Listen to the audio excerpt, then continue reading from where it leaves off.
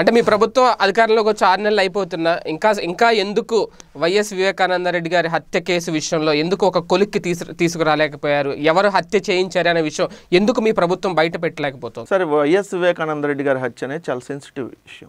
ఇప్పుడు ఆల్రెడీ దానికి సంబంధించి కూడా ఎవరు బహిరంగంగా కూడా మాట్లాడటానికి లేదు. దానికి సంబంధించి ఏంటంటే ఆల్రెడీ విచారణ నడుస్తూ ఉంది. దానికి సంబంధించి కొన్ని వేల ఫోన్ కాల్స్ కానీ అసలు ఏం జరిగింది, అంతకు ముందు జరిగిన పరిణామాల నుంచి మొత్తం ఎంక్వైరీ చేస్తూ ఉన్నారు. సిట్ విచారణ నడుస్తూ ఉంది. ఆ విచారణలో భాగంగా ఆ త్వరలో అంటే మనం మోస్ట్ ప్రాబబ్లీ ఇంకా 2-3 మంత్స్లో లోపే మనకు దానికి సంబంధించి దాని వెనక ఎవరు ఉన్నారు, ఎందుకంటే ఇప్పుడు మేమేదో ఇంకోళ్ళ మీద ఆరోపణలు చేసేసి తీసుకొని వచ్చి వాళ్ళని అరెస్ట్ చేసే కార్యక్రమం కాదు కదా ఇది. దాని వెనక ఎవరున్నారు, అసలు ఎందుకు చేశారు, ఇవన్నీ నిజాలు బయటకు వస్తాయి.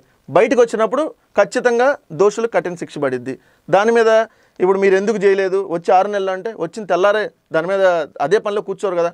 ఇప్పుడు మనకు ఆంధ్రప్రదేశ్ రాష్ట్ర ప్రభుత్వానికి సంబంధించిన విషయాల్లో జగన్మోహన్ రెడ్డి గారు ఉంటారు, కానీ రోజు వివేకానంద రెడ్డి గారు హత్యను ఎవరు చేశారు దాని మీద చేయండి అని చెప్పి రోజు అదే పనిలో కూర్చోరు కదా. సిట్ విచారణ నడుస్తూ ఉంది.